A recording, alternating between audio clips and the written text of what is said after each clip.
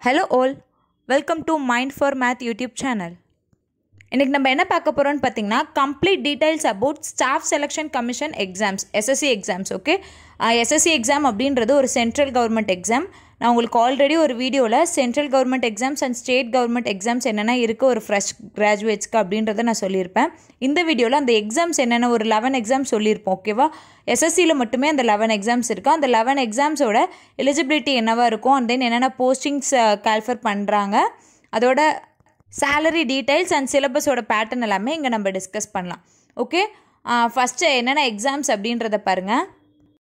First exam பார்த்தீங்கன்னா combined graduate level examination CGL, second combined higher secondary level examination CHSL, third multitasking நான் technical staffs commission MTS, and then IMD scientific assistant exam, Stenographers grade C and D examination, Constable GD in CAPFS examination, Sub-Inspector in CPO's examination, Junior Engineer Civil and Elect examination, Junior Translator or Junior Hindi Translators examination, Section Officer examination, Lower Division Grade Limited Departmental Competitive Examination LDC. Okay, இந்த 11 different types of SSC exams இருக்குது. ஒவ்வொரு எக்ஸாமுக்கான eligibility, postings, syllabus pattern எல்லாமே நம்ம பார்க்கலாம். Okay okay first exam பாருங்கள். Combined graduate level examination CGL exam. CGL exam யாரெல்லாம் எழுதலான்னு பார்த்தீங்கன்னா graduates degree holders மட்டும்தான் CGL எக்ஸாம் எழுத முடியும். ஸோ இதில் என்னென்ன போஸ்டிங்ஸ் இருக்குன்னு பாருங்கள். இதில் 2 டிவிஷனாக ஸ்ப்ளிட் பண்ணியிருப்பாங்க, great A post and great B போஸ்ட்டுன்ட்டு. Great ஏல பார்த்தீங்கன்னா Assistant in other central government ministries or departments, Inspector of Post, Sub-Inspectors, Inspector of Income Tax, Assistant Enforcement Officer, Divisional Accountant, Statistical Investigator. Grade B ல என்னென்ன jobs பார்த்தீங்கன்னா Auditors, Junior Accountant, Tax Assistant and Compiler. So இந்த சிஜியில் இருக்கக்கூடிய எல்லா போஸ்டிங்ஸும் பார்த்திங்கன்னா கொஞ்சம் high level போஸ்டிங்ஸாக தான் இருக்கும். பிகாஸ் ஒரு கிராஜுவேட் லெவலில் இந்த எக்ஸாம் கண்டக்ட் பண்ணுறதுனால இது கண்டிப்பாக ஒரு ஹை போஸ்ட்டாக தான் இருக்கும். ஓகேவா, குவாலிஃபிகேஷன் பொறுத்த வரைக்கும் என்னென்னு பார்த்தீங்கன்னா எல்லா போஸ்டிங்ஸுமே உங்களுக்கு பேச்சுலர்ஸ் டிகிரி கண்டிப்பாக தேவைப்படுது. அதுலேயும் முக்கியமாக கம்பைலர் பார்த்தீங்கன்னா bachelors degree in economics R statistics R mathematics, and then for statistical investigator bachelors degree in statistics. ஓகேவா, ஸோ இந்த 2 போஸ்டிங்க்கு மட்டும் அவங்க வந்து ஸ்பெசிஃபிக்காக கொடுத்துட்டாங்க. பேச்சுலர்ஸ் டிகிரியில் என்ன இருக்கணும் அப்படின்றத ஸ்பெசிஃபிக்காக கொடுத்துருக்காங்க. மீதி எல்லா போஸ்டிங்ஸ்க்கும் பார்த்தீங்கன்னா ஏதோ ஒரு பேச்சுலர்ஸ் டிகிரி இருந்தால் போதும். ஓகேவா, ஓகே நெக்ஸ்ட் இதுலேயே வந்து நம்மளோட பேட்டர்ன் பார்க்கலாம். பேட்டர்ன் செலெக்ஷன் ப்ராசஸ் என்னென்ன ஸ்டேஜஸ் இருக்குது அப்படின்றத பார்க்கலாம். ஸோ இங்கே டோட்டலாக 3 ஸ்டேஜஸ் இருக்குது. Tier 1, Tier 2 and Tier 3. Tier 1 என்னன்னு பார்த்தீங்கன்னா ரிட்டன் எக்ஸாமினேஷன் அப்ஜெக்டிவ் டைப் கொஸ்டின்ஸில் இருக்கும். இதில் 4 பார்ட்ஸ் இருக்குது. என்னென்ன பார்ட்ஸ்ன்னு பார்த்தீங்கன்னா general intelligence and reasoning, general awareness, numerical aptitude, English comprehension. இதில் ஒவ்வொரு பார்ட்டும் 50-50 மார்க்ஸ்க்கு கேட்டிருக்காங்க. டோட்டல் நமக்கு timing 2 hours. Okay, visually challenge பர்சனுக்கெல்லாம் பார்த்தீங்கன்னா 2 hours 40 minutes கொடுத்துருக்காங்க. ஓகே, எல்லா இங்கே எஸ்எஸ்சி எக்ஸாம் அப்படின்னாலே எல்லா எக்ஸாமுக்கும் எந்த ஒரு எக்ஸாம் எடுத்துக்கிட்டாலும் நமக்கு கண்டிப்பாக நெகட்டிவ் மார்க் இருக்கும். 0.25 mark negative. Okay, and then exam எந்த லாங்குவேஜில் கண்டக்ட் பண்ணுவாங்க அப்படின்னு பார்த்தீங்கன்னா போத் ஹிந்தி அண்ட் இங்கிலீஷ். ஓகேவா, ஓகே நீங்கள் ஃபஸ்ட் ரவுண்ட் கிளியர் பண்ணிட்டீங்க அப்படின்னா செகண்ட் ரவுண்ட் என்னன்னு பார்த்தீங்கன்னா Tier 2 ரிட்டன் எக்ஸாமினேஷன். இதுவும் objective multiple choice type question தான். இதில் 3 பார்ட்ஸ் இருக்குது. அர்த்தமெட்டிக்கல் ability, English language and comprehension and statistics. இது எல்லாமே பார்த்தீங்கன்னா ஒவ்வொன்றும் 200 மார்க்ஸ்க்கு. ஓகே, ஸ்டாட்டிஸ்டிக்ஸ் அப்படின்றது நம்ம already சொல்லியிருந்தோம்ல, 2 compiler and statistical investigator, இந்த 2 ஜாபுக்கு அப்ளை பண்ணியிருந்தீங்கன்னா ஸ்டாட்டிஸ்டிக்ஸ் அட்டன் பண்ணுற மாதிரி இருக்கும். இதில் ஒவ்வொரு பார்ட்டுக்குமே இப்போ அர்த்தமெட்டிக்கல் எபிலிட்டின்னு எடுத்துக்கிட்டிங்கன்னா 200 marks 2 hours, English லாங்குவேஜுக்கு 200 marks 2 hours, அதே மாதிரி ஸ்டாட்டிஸ்டிக்ஸ்க்கு 200 marks for 2 hours. Okay, paper 1 and 2 வந்து எல்லாருமே கம்பல்சரி அட்டன் பண்ணுற மாதிரி இருக்கும். பேப்பர் 3 மட்டும் இந்த 2 போஸ்டிங்க்கு compiler and statistical investigator posting மட்டும் அட்டன் பண்ணால் போதும். ஓகே, குரூப் A போஸ்டிங்ஸ்க்கு அப்ளை பண்ணியிருக்க எல்லாரும் Tier 3 அட்டன் பண்ணணும். Tier 3 என்னன்னு பார்த்தீங்கன்னா பர்சனாலிட்டி டெஸ்ட் அண்ட் இன்டர்வியூ. இதுக்கு தனியாக 100 மார்க்ஸ் இருக்குது. ஓகே, ஸோ ஓவராலாக சிஜிஎல் எக்ஸாமை பற்றி நம்ம இங்கே சொல்லிட்டோம். அண்ட் தென் உங்களுக்கு இந்த பார்ட்ஸில் டயர் 1ல் இருக்கக்கூடிய 4 டிஃப்ரெண்ட் பார்ட்ஸில் என்னென்ன கொஷின்ஸ் என்னென்ன டைப் ஆஃப் கொஷின்ஸ் வரும் என்னென்ன டாபிக்ஸ்லேருந்து வரும் அப்படின்றத அண்ட் தென் ஸ்டடி பிளான் எல்லாமே நம்ம தனியாக சிஜிஎலுக்கு மட்டுமே தனியாக பார்க்கலாம். அந்த மாதிரி ஒவ்வொரு எக்ஸாமுக்கும் தனித்தனியாக ஸ்டடி பிளான் பார்த்துக்கலாம். ஓகேவா? இங்கே நம்ம வந்து எஸ்எஸ்சி எக்ஸாமில் இருக்கக்கூடிய எல்லா எக்ஸாமில் இருக்கக்கூடிய எலிஜிபிலிட்டிஸ் செலெக்ஷன் ப்ராசஸ் அதெல்லாம் மட்டும் இந்த வீடியோவில் நம்ம டிஸ்கஸ் பண்ணலாம். ஓகே, செகண்ட் எக்ஸாம் என்னன்னு பாருங்கள். நெக்ஸ்ட் எக்ஸாம் என்னன்னு பார்த்தீங்கன்னா combined higher secondary level examination, that is CHSL. இதில் என்னென்ன போஸ்ட்டுக்கு கால்ஃபர் பண்ணுறாங்க அப்படின்னா data entry operator and lower division clerk. இந்த 2 போஸ்ட்டுக்காக தான் இந்த எக்ஸாம் கால்ஃபர் பண்ணுறாங்க. இந்த எக்ஸாம் எழுதுறதுக்கான குவாலிஃபிகேஷன் என்னன்னு பார்த்தீங்கன்னா 12th standard R equivalent R higher examination from a recognised board R university. Okay, 12th முடிச்சிருந்தீங்கனாலே இந்த எக்ஸாம் கண்டிப்பாக எழுத முடியும். ஸோ என்னென்ன பேட்டர்ன் பாருங்கள். இதுலேயும் 3 ஸ்டேஜஸ் இருக்குது. ஃபஸ்ட்டு ஸ்டேஜ் பார்த்தீங்கன்னா ரிட்டன் எக்ஸாமினேஷன் அப்ஜெக்டிவ் டைப் கொஷின்ஸாக இருக்கும். இதில் என்னென்ன பார்ட்ஸ் இருக்குதுன்னு பார்த்தீங்கன்னா general intelligence and reasoning, English language, numerical aptitude and general awareness. இது எல்லாமே ஒவ்வொரு பார்ட்டுமே 50-50 marks, same as like CGL இருக்க மாதிரியே தான் இங்கே ஸ்டேஜ் 1 இருக்குது. ஸ்டேஜ் 2 என்ன அப்படின்னு பார்த்தீங்கன்னா இங்கே உங்களுக்கு டிஸ்கிரிப்டிவ் பேப்பர் ஒன்று இருக்கும். அதில் என்ன அப்படின்னா S A writing and letter R application writing, இந்த மாதிரி இங்கிலீஷ் நாலேஜை டெஸ்ட் பண்ணுறதுக்காக இந்த மாதிரி டிஸ்கிரிப்டிவ் பேப்பர் ஒன்று எழுதுகிற மாதிரி இருக்கும்.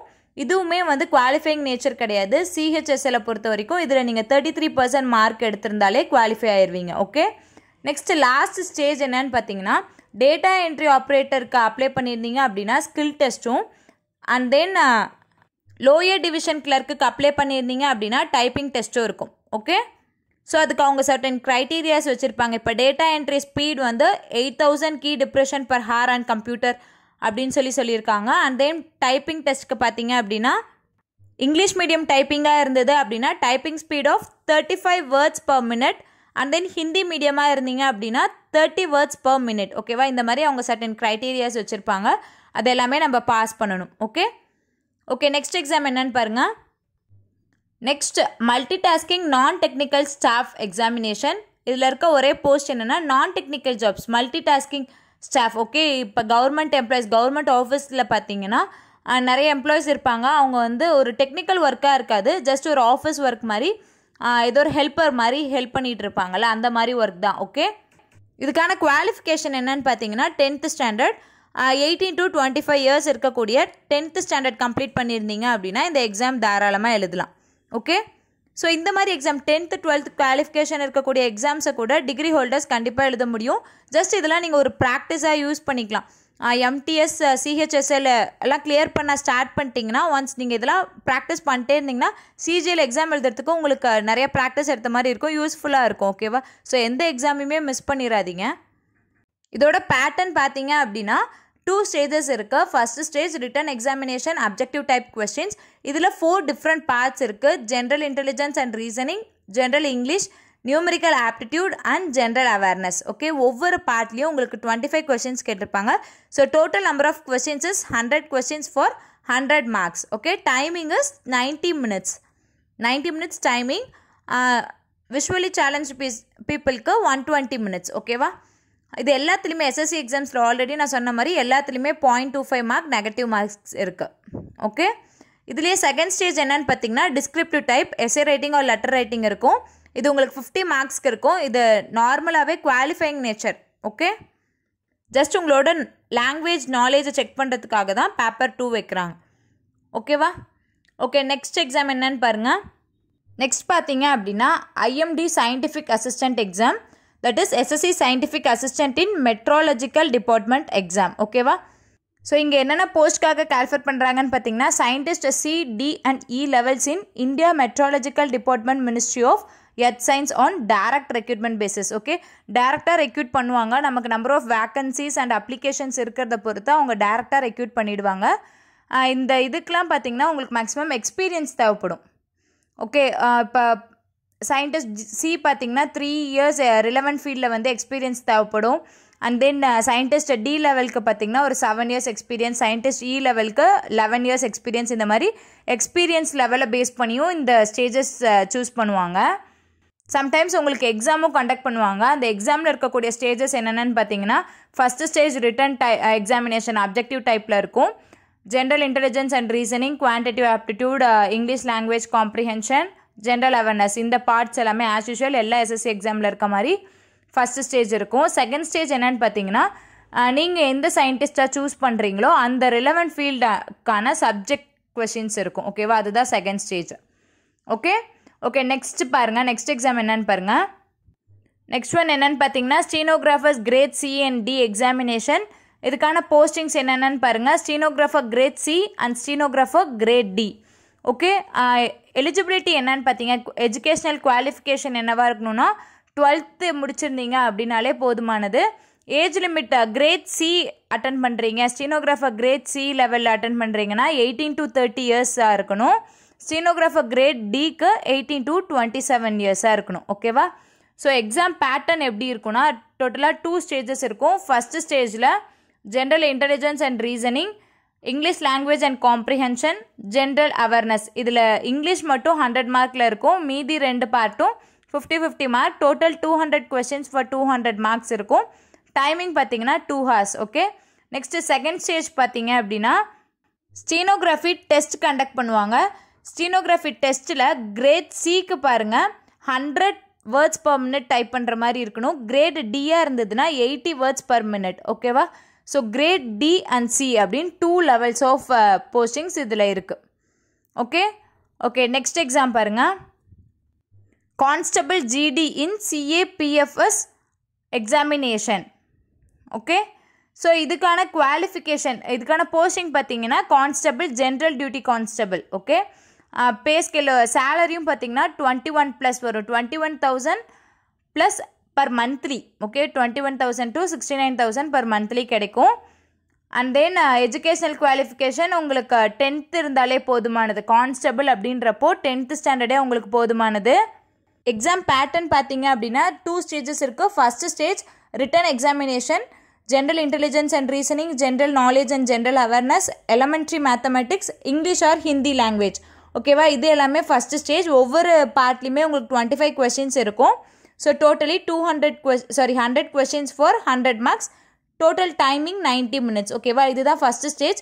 ஃபஸ்ட்டு ஸ்டேஜ் கிளியர் பண்ணிட்டீங்க அப்படின்னா next physical standard test and physical efficiency test இருக்குது. இதை கிளியர் பண்ணிட்டீங்க அப்படின்னா செலக்ட் ஆகிடலாம். ஓகே நெக்ஸ்ட் போஸ்டிங் என்னன்னு பாருங்கள், நெக்ஸ்ட் எக்ஸாம் என்னன்னு பாருங்கள். நெக்ஸ்ட் எக்ஸாம் சப் இன்ஸ்பெக்டர் இன் CAPFS எக்ஸாமினேஷன். CAPFS அப்படின்னா central armed police forces. Okay, police exams தான் இது எல்லாமே. இங்கே பார்த்தீங்கன்னா sub inspector posting, general duty posting தனியாக ஒன்று இருக்குது, எக்ஸிக்யூட்டிவ் போஸ்டிங் 2 போஸ்டிங்ஸ் இருக்குது. சேலரி ரேஞ்சஸ் பார்த்தீங்கன்னா 35+ வரும், 35,000 பர் மந்த் கிடைக்கும். எஜுகேஷனல் குவாலிஃபிகேஷன் ஏதோ ஒரு பேச்சுலர்ஸ் டிகிரி இருக்கணும். கான்ஸ்டபிளுக்கு பார்த்தீங்கன்னா 10th குவாலிஃபிகேஷனே எனஃப், பட் சப் இன்ஸ்பெக்டருக்கு ஏதோ ஒரு பேச்சுலர்ஸ் டிகிரி இருக்கணும். ஓகே, இதில் பேட்டர்ன், எக்ஸாமினேஷன் பேட்டர்ன் பார்த்தீங்கன்னா first stage as usual return examination objective டைப்பில் இருக்கும். General intelligence and reasoning, general knowledge and general awareness, quantitative aptitude and then English comprehension. இது ஒவ்வொன்றிலையுமே 50-50 questions. So totally 200 questions for 200 marks. Total timing 2 hours. Okay, இதை clear பண்ணிட்டீங்க அப்படின்னா paper 2, that is stage 2. Stage 2ல் என்ன இருக்குதுன்னு பார்த்தீங்கன்னா English language and comprehension மட்டுமே 200 questions இருக்குது 200 மார்க்ஸ்க்கு.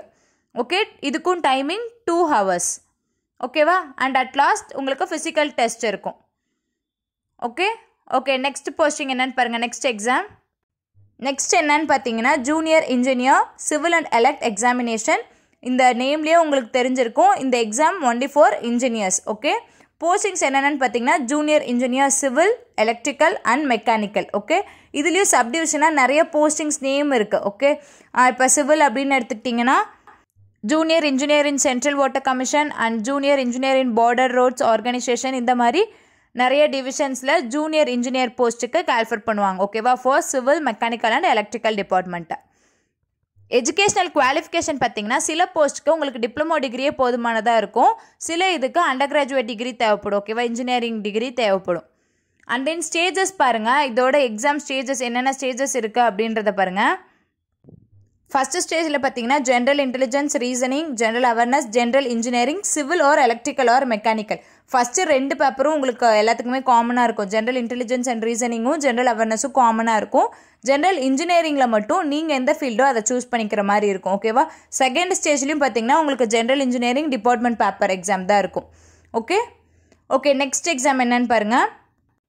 Next exam junior translator and Hindi translator examination. இதில் இருக்கக்கூடிய போஸ்டிங்ஸ் என்னென்ன அப்படின்னு பார்த்தீங்கன்னா junior translator, junior Hindi translator, senior Hindi translator and Hindi பிராத்தியாபக். ஓகேவா? இந்த 4 போஸ்டிங்ஸ் இருக்குது.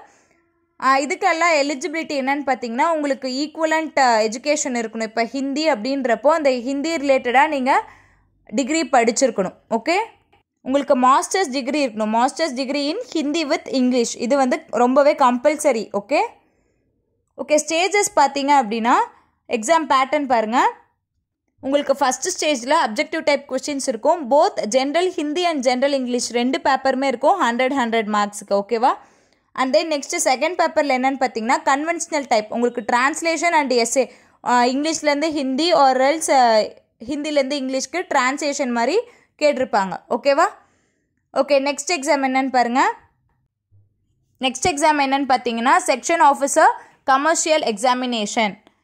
இதுக்கான போஸ்டிங் செக்ஷன் ஆஃபீஸர். ஓகே, உங்களுக்கு ஸ்டார்டிங் சேலரி 10,000 ப்ளஸ் இருக்கும் பர் மந்த்லி. இதுக்கு எலிஜிபிலிட்டி பார்த்தீங்க அப்படின்னா உங்களுக்கு ஏதோ ஒரு டிகிரி குவாலிஃபிகேஷன் தேவைப்படும். அண்ட் தென் நீங்கள் முக்கியமாக நீங்கள் டிகிரி அண்ட் 12th டிகிரி இருந்தாலே போதும். பட் நீங்கள் அந்த டிகிரியில் வந்து ஒரு 12th நீங்கள் காமர்ஸ் குரூப் எடுத்திருந்துருக்கணும். காமர்ஸ் குரூப் எடுத்திருந்தீங்க அப்படின்னா தான் நீங்கள் இந்த செக்ஷன் ஆஃபீஸராக ஆக முடியும், கமர்ஷியல் செக்ஷன் ஆஃபீஸர் ஆக முடியும். ஓகேவா? பேட்டர்ன் பார்த்தீங்க அப்படின்னா ஃபஸ்ட் பேப்பரில் general awareness, arithmetic ability and English language as well as commerce சப்ஜெக்ட்க்கு 200 marks இருக்குது. ஓகேவா? First general awareness, arithmetic ability and English எல்லாமே சேர்ந்து 200 மார்க். அண்ட் தென் செகண்ட் பேப்பரில் காமர்ஸ் மட்டுமே 200 மார்க்ஸ்க்கு இருக்குது. ஸோ எக்ஸாம்ஸ் கிளியர் பண்ணிட்டீங்க அப்படின்னா உங்களுக்கு பர்சனாலிட்டி டெஸ்ட்டும் இன்டர்வியூவும் கண்டக்ட் பண்ணுவாங்க. ஓகே நெக்ஸ்ட் எக்ஸாம் என்னன்னு பாருங்கள். நெக்ஸ்ட் எக்ஸாம் என்னன்னு பார்த்தீங்கன்னா last one lower division great limited departmental examination. So இதுக்கான போஸ்டிங் என்னன்னு பார்த்தீங்கன்னா lower division great reserved for regularly appointed group C staff. Okay, அந்த கவர்மெண்ட் ஆஃபீஸ்லாம் இருக்குல்ல அங்கே வந்து ஒரு கிளர்க் ஒர்க் மாதிரி குரூப் சி ஸ்டாஃப் அப்படின்னு சொல்லுவாங்க. அந்த போஸ்டிங்காக ரெக்ரூட் பண்ணுவாங்க இந்த எக்ஸாம் யூஸ் பண்ணி. ஃபஸ்ட்டு ஸ்டேஜில் பார்த்தீங்கன்னா ஒரு short S A to test the language knowledge test பண்ணுறதுக்காக ஒரு ஷார்ட் எஸ்ஏ மாதிரி கொடுத்துருப்பாங்க. அண்ட் தென் செகண்ட் ஸ்டேஜில் அகைன் லாங்குவேஜ் டெஸ்ட் இருக்கும் ப்ளஸ் ஜென்ரல் அவேர்னஸ் கொஸ்டின்ஸ் இருக்கும். ஓகே, இதுக்கான எஜுகேஷ்னல் குவாலிஃபிகேஷன் பார்த்தீங்க அப்படின்னா 12th ஸ்டாண்டர்ட். ஓகேவா? ஓகே, மோரலஸ் நான் உங்களுக்கு எஸ்எஸ்சி எக்ஸாமில் இருக்கக்கூடிய எல்லா எக்ஸாமோட எலிஜிபிலிட்டி பேசிக் டீட்டெயில்ஸ் எல்லாமே நான் சொல்லிட்டேன். எனக்கு தெரிஞ்ச வரைக்கும் நான் உங்கள் கூட ஷேர் பண்ணிட்டேன். என்னை பொறுத்த வரைக்கும் ஃபஸ்ட் நமக்கு வந்து ஒரு கவர்மெண்ட் எக்ஸாம் கிராக் பண்ணோம் அப்படின்ற எய்மில் இருந்ததுன்னா ஃபஸ்ட் என்னென்ன எக்ஸாம் இருக்குது அப்படின்ற நாலேஜ்லாம் இருந்தால் தான் நம்மளால் நிறைய எக்ஸாம்ஸ் சூஸ் பண்ண முடியும். ஒரே எக்ஸாமை சூஸ் பண்ணி ஒரே எக்ஸாமை கிராக் பண்ணுறது வந்து வெல் அண்ட் குட், பட் நல்ல டெசிஷன். பட் எக்ஸாம் வந்து ஃப்ரீக்வெண்ட்டாக நமக்கு வரதில்லை. ஸோ அது ரிலேட்டடாக வேறு ஏதோ ஒரு எக்ஸாம் இப்போ பார்த்தீங்கன்னா எஸ்எஸ்சியில் எல்லா எக்ஸாம்லேயும் ஸ்டேஜ் 1 பார்த்தீங்கன்னா ஃப்ரீக்வெண்ட்டாக 4 பார்ட்ஸ் தான் இருக்குது. General awareness, reasoning, aptitude and English இது 4 தான் இருக்குது. ஸோ இதை நீங்கள் படிச்சிங்க அப்படின்னா எந்த ஒரு எக்ஸாம் வந்தாலும் ஜஸ்ட் சும்மா அட்டன் பண்ணி பார்க்கலாம். பட் ஒரு எக்ஸாம் மேலே நீங்கள் கரெக்டாக எய்ம் வச்சுக்கலாம். இப்போ நீங்கள் ஒரு ஃப்ரெஷ் கிராஜுவேட்டாக இருந்தீங்க அப்படின்னா எல்லாருமே ப்ரிஃபர் பண்ணுறது என்னவாக இருக்கும்னா சிஜிஎல் எக்ஸாமை தான் ப்ரிஃபர் பண்ணுவீங்க. சிஜிஎல் எக்ஸாமை ப்ரிஃபர் பண்ணுறது தப்பு இல்லை, பட் அதுபடியே நீங்கள் எய்ம் வச்சு படித்தாலுமே நடுவில் உங்களுக்கு வரக்கூடிய சிஹெச்எஸ்எல் எக்ஸாம், எம்டிஎஸ் எக்ஸாம் எல்லாமே நீங்கள் அட்டன் பண்ணி பாருங்கள். ஸோ தட் உங்களுக்கு நிறைய ஐடியா கிடைக்கும். ரியல் சிஜிஎல் எக்ஸாம் எழுதுகிறப்போ உங்களுக்கு இதனால நிறைய இம்ப்ரூவ்மெண்ட் கிடைக்கும். ஓகேவா? ஓகே, நம்ம சேனல் மைண்ட் ஃபார் மேத் பார்த்தீங்க அப்படின்னா இந்த எல்லா எக்ஸாம்லேயும் இருக்கக்கூடிய quantitative aptitude, that is arithmetic எபிலிட்டின்னு கொடுத்துருப்பாங்க, குவான்டிடேட்டிவ் ஆப்டிடியூட்னு கொடுத்துருப்பாங்க, எலமெண்ட்ரி மேத்தமெட்டிக்ஸ்ன்னு கொடுத்துருப்பாங்க. இந்த டாப்பிக்கு இம்பார்ட்டன்ஸ் கொடுத்து இது ரிலேட்டடாக நம்ம டீச் பண்ணிகிட்ருக்கோம். அண்ட் தென் உங்களுக்கு ஏதாச்சும் டவுட் இருந்தாலோ இல்லை உங்களுக்கு ஏதாச்சும் தேவைப்பட்டாலும் கண்டிப்பாக கேளுங்க. என்னால் முடிஞ்ச வரைக்கும் நான் ஹெல்ப் பண்ணுவேன். Okay, that's all for today. I hope this video will be very useful for you all. Stay tuned for more videos and thank you.